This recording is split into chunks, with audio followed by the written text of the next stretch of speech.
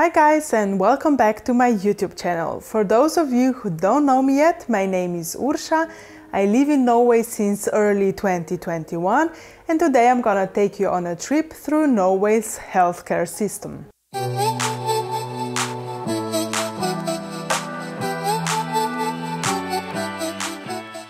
Nordic region countries are frequently listed as an example of successful national healthcare systems. The Norwegian healthcare system was ranked number 11 in total performance by the WHO in year 2000, evaluating the healthcare system in all of the 191 United Nations members. Therefore, and also because one should know the healthcare system of the country you live in, I decided to research and explain a bit the Norwegian one. So let's start with the basics.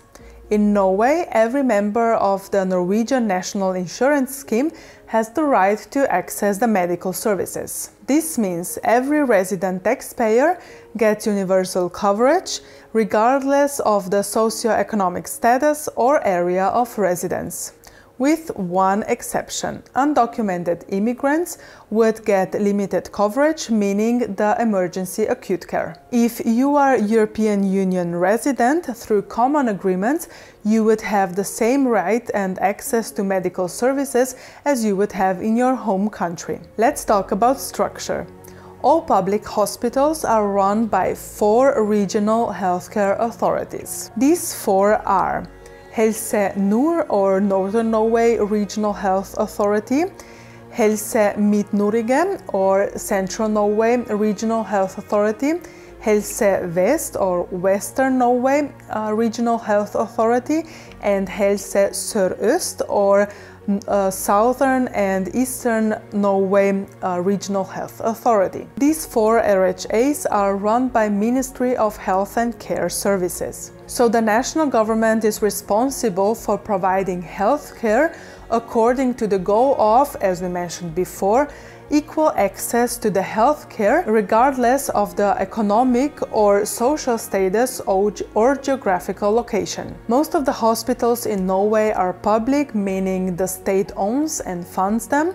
There are also a few private ones, but they are also mostly funded publicly. How Norwegian healthcare system is financed. While the availability of public healthcare is universal in Norway and covered by the National Insurance Scheme, there are some financial stipulations. It has 2 main funding sources.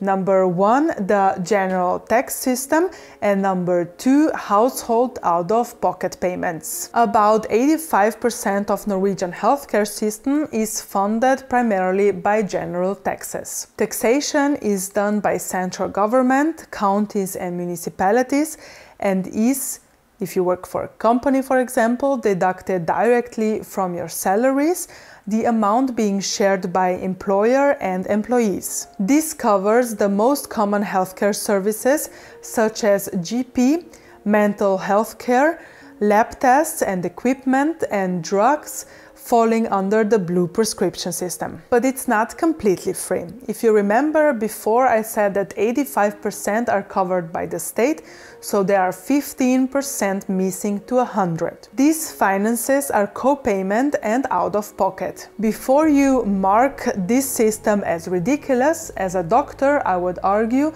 that a system like this has its advantages. However, you also have a safety net. Once a person reaches an annual limit of expenses in healthcare, they receive an exemption card. For year 2021, this amount is set to 2,460 Norwegian kroner, which is just roughly 245 euros. After a person reaches this amount, the treatments would remain free of charge for the rest of the year. Exemption to this rule are children under 16 years of age and pregnant women who all receive free healthcare. So let's have a look at an example.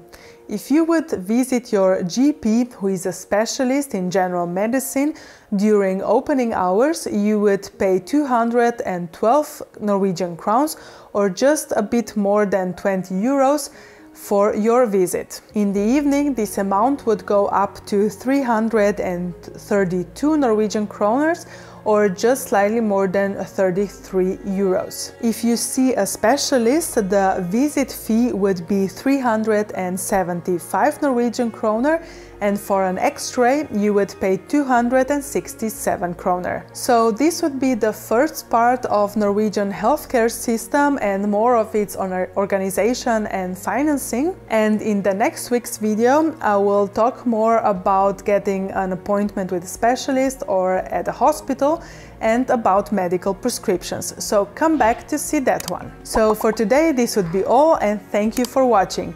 Don't forget to subscribe, and I will see you next week. Ha then!